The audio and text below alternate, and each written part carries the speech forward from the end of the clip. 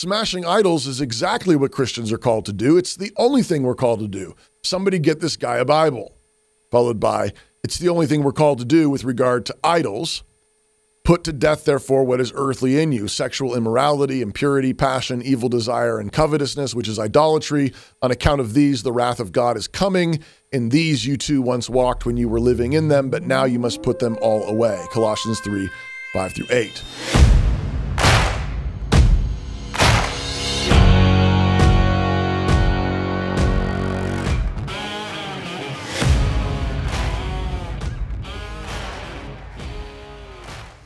Introduction.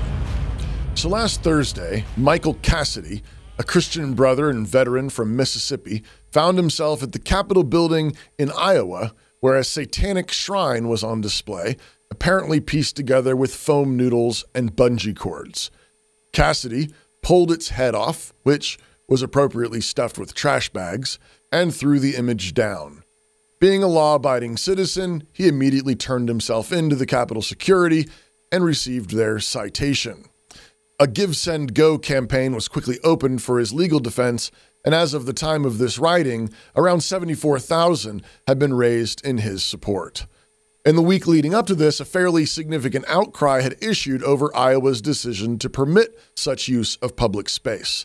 Among those defending Iowa lawmakers was evangelical Christian and state representative John Dunwell, insisting that while he personally disagreed with what the statute intended to communicate, Christians must not prohibit such displays. In fact, Dunwell insisted that the Satanic shrine was necessary to defend for the sake of freedom of religious expression.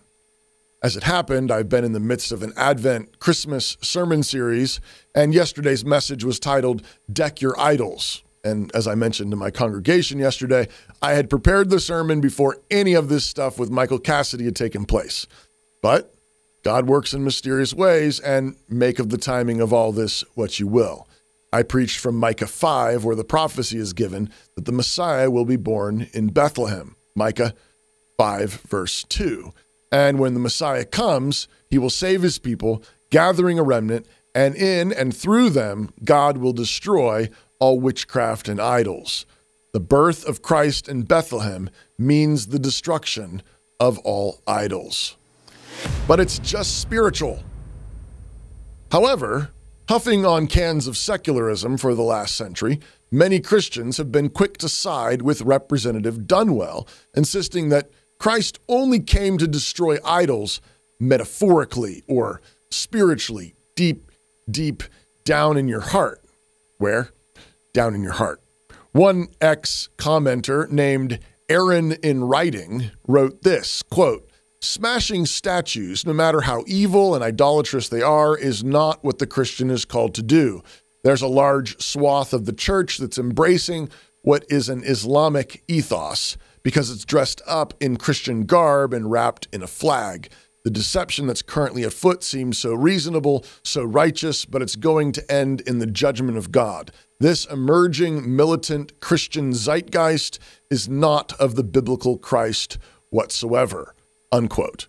This fellow was kind enough to label this tendency in his bio with the self-ascribed descriptor Anabaptist, which is exactly what this position is. This should be distinguished from regular old Baptists who may or may not subscribe to this retreatism and Gnosticism. I replied to Mr. Aaron in Writing thusly, smashing idols is exactly what Christians are called to do. It's the only thing we're called to do. Somebody get this guy a Bible.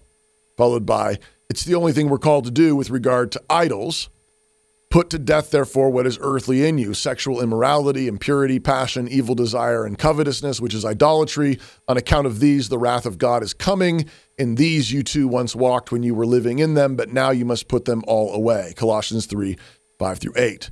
And a little later, to at least one thread arguing that my Colossians verse could not possibly apply to Mr. Cassidy, I wrote, while I do not believe there is a direct correspondence between what Gideon did with the idol in his hometown and our situation, there is an important lesson, an analogy to be applied in our public square, and I think it's a legitimate application of Colossians 3. Jenna Ellis, among others, also lent her voice to objecting to Mr. Cassidy's actions, arguing that it was a mistake to see God's commands to Israel to destroy idols applying to any Christian today. Ellis raised the question of whether those defending Mr. Cassidy would also defend someone who beheaded a statue of Allah. Thankfully, 69% answered her poll in the affirmative, and she seemed to think this was proof that Christian nationalism, quote unquote, is a subversive movement to undermine our constitutional order, replacing it with, quote, a theocracy, including blasphemy laws and criminalizing other religions and their practice, unquote. While Ellis says she hates such satanic shrines, she believes that Christians are not required to tear it down because the statue has no innate power, is not requiring Christians to disobey God, and because our war is not against flesh and blood, but against spiritual wickedness. From Israel to America. While it is true that Christ teaches that idols begin and must be uprooted primarily from the hearts of men and our personal lives, it is also true that he teaches that external and public actions must often be taken to eradicate them. Plucking out the eye that causes sin and cutting off the hand certainly begins with personal repentance, but does not necessarily end there. On what basis would Representative Dunwell or Jenna Ellis prohibit a pornographic display at the Iowa State Capitol building? Remember, we are now at the point where the Sisters of Perpetual Perversion are insisting on their quote-unquote religious right to publicly display their private parts to little kids in the name of what David French calls the First Amendment. While Ellis and people like Michael O'Fallon and others are insisting that this display and others like it are traps for conservative Christians, intending to get them to overreact in violence and so invoke a tyrannical response from the left, I do not think they see how the whole setup of supposed constitutional neutrality is a trap. Let me grant the point. Are there some on the left hoping that some right-wing kook will blow up an abortion clinic or assassinate a prominent LGBTQ activist? Absolutely. And let me state clearly, we must not condone, support, or encourage any of those sorts of revolutionary tactics. But that does not mean that all external public acts are thereby off the table. Calmly beheading a satanic shrine made out of trash bags and pool noodles is not joining the BLM mob, not joining Islamists, or turning our struggle into a flesh and blood war, or somehow taking matters into our own hands. Was Moses taking matters into his own hands when he broke the golden calf down and ground it to powder? Was Gideon taking matters into his own hands when he tore down the altar in his hometown?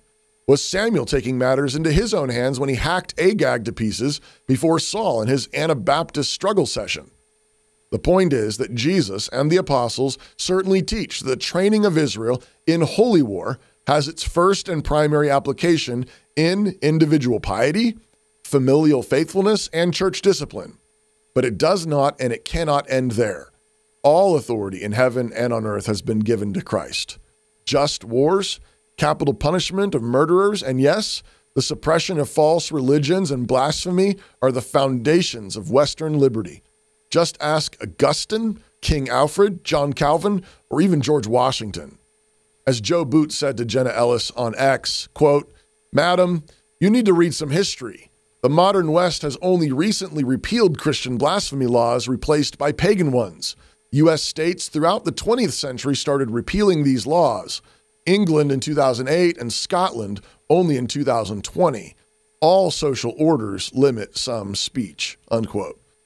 In other words, it is certainly true that the specific laws and instructions that God gave to Israel do not apply to modern Americans in a one-to-one way. But the moral principles of those laws and commands certainly do stand and have a public application. Christians have understood this for centuries. The point is that there is no such thing as neutrality. This was a wet dream of the Enlightenment, and I mean that pretty much literally. Freud and Marquis de Sade were assisted by Darwin and Rousseau, Hobbes and Locke in their own ways to posit a neutral public square that would ultimately allow for freedom of orgasm, which is basically what the First Amendment means to modern leftists and their deceived conservative acolytes. The problem with the Ellis-O'Fallon power play narrative is that it doesn't go deep enough. Enlightenment secularism was wrong, and this is demonstrated easily by the simple question: by what standard? By what standard would Ellis or O'Fallon or Dunwell prohibit pornography or a sodomite shrine? And appeals to common sense or basic human decency are really meaningless at this point. Turns out common sense and basic human decency now require things that the founders of our nation would have never countenanced. From drag queens in our libraries to the sisters of perpetual perversion in our baseball parks, sorry, your so-called neutrality looks an awful lot like a baseball bat coming down on our head. The Ellis-O'Fallon-Dunwell position pictures leftists and Christians in a death struggle on the mountain of civic justice. In their view, our job is to basically hold still as much as possible while the leftists jerk and shake and convulse with their revolutionary lusts. In their view, if we respond with anything other than what the Supreme Court has handed down as the current law of the land, we will allow the leftists to convulse even more, and that will lead to loss of Christian freedom and inevitably a stumble further down the mountain of civic justice. The problem with this view is that it imagines that we are playing on relatively neutral ground, as though we both have our feet planted on something solid, even if the leftists are apoplectic and epileptic. But the so-called secular experiment was always a setup. It was always a power play. Turns out that the neutral public square is actually a slip and slide, and just to keep things colorful, it's generously lubed with KY jelly. In other words, the myth of neutrality is a lie, which means it's immoral, and therefore it never could produce true civil justice or religious equality. Ellis and company think if we only hold still, we can preserve some semblance of the so-called liberal order. But we've been sliding down this mountainside for the last 50 years, and no amount of compliance has slowed us down. The answer is to get off the slip and slide of neutrality and start hiking back up the mountain of biblical law. That isn't tyranny. That's the only path to real freedom and justice. Speaking of heads getting cracked, C.S. Lewis wrestled through this very point in the second volume of his Ransom trilogy. In Paralandra, the hero, Ransom, experiences a sort of parallel universe version of the original Garden of Eden on the planet Venus, with its very own satanic tempter, a demon-possessed scientist named Weston, who has become the Unman. After reasoning and arguing for many days, Ransom finally concludes that the only way to win this battle will be by literally killing the Unman. Quote, "In the name of the Father, and of the Son, and of the Holy Ghost, here goes. Amen," said Ransom, and hurled the stone as hard as he could into the Unman's face. Unquote. Of course, some will say that I've just condoned literal violence, and how can I praise this while saying I do not support vigilante violence? Well, I would simply refer you to the founding of America. How were the Boston Tea Party, the Declaration of Independence, and the War for Independence justified? Biblically. You cannot celebrate the founding of our nation and then condemn the very same spirit and principles that established our freedom. It was on thoroughly biblical and Christian principles that we refused to submit to tyrannical taxes and the breach of natural law and our covenants with the King of England. And this is because God's word always reigns supreme. God's word defines and defends true religious freedom, freedom of conscience, and separation of powers, including the separation of church and state. But by that same biblical standard, there comes a time to topple statues, even the kind crafted out of flotation devices. Conclusion.